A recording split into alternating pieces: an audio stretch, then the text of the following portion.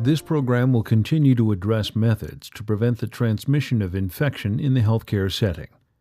Precautions have been developed by OSHA as well as by the CDC and one of its subsidiaries, NIOSH, the National Institute for Occupational Safety and Health.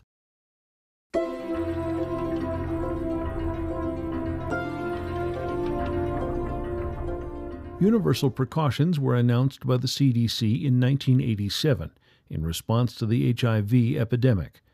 In essence, these guidelines state that healthcare providers must treat all blood and bodily fluids as if they were infected with HIV, one of the hepatitis viruses, or other pathogens.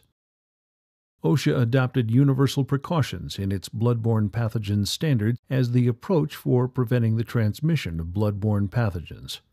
It further defined potentially infectious fluids as semen, vaginal secretions, cerebrospinal, synovial, pericardial, peritoneal or amniotic fluids, saliva in dental procedures, or any fluid with blood.